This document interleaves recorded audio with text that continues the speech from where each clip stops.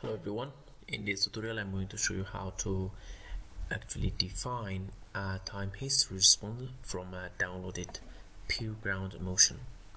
So here I already have some pure ground motion downloaded, so I'm gonna attach one of them or define one of them to the model.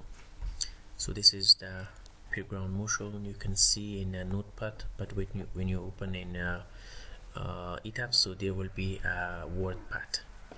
So here is some information for the time history record, and you can see pure NGA and strong motion database record, Kobe Japan, this year, and this is the name of that exact place. Acceleration time is series is in G ground, and the total number of points is 1,000 to 40,000, and step time between each record point is 0.1 second.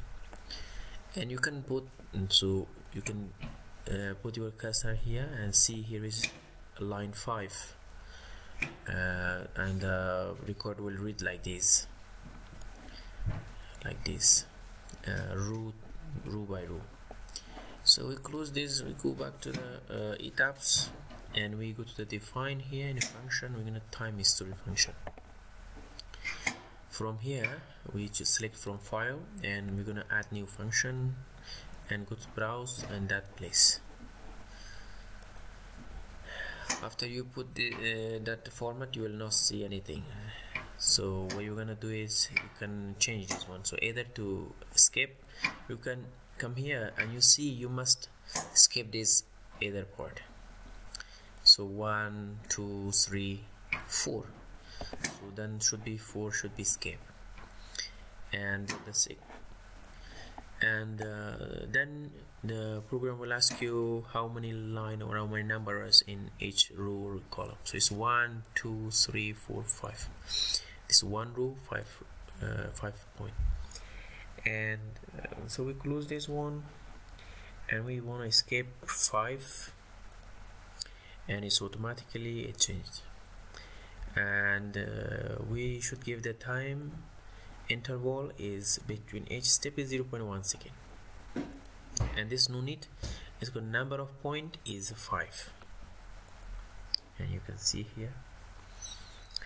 Now we have created this. You can keep this name or you want to change as you wish. So okay, and remember the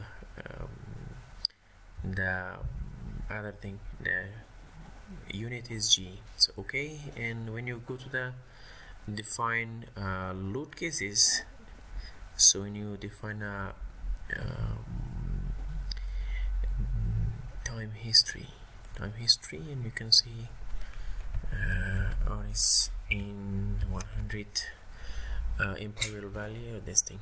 So now add and use acceleration. This is U1, and that was RS 1100.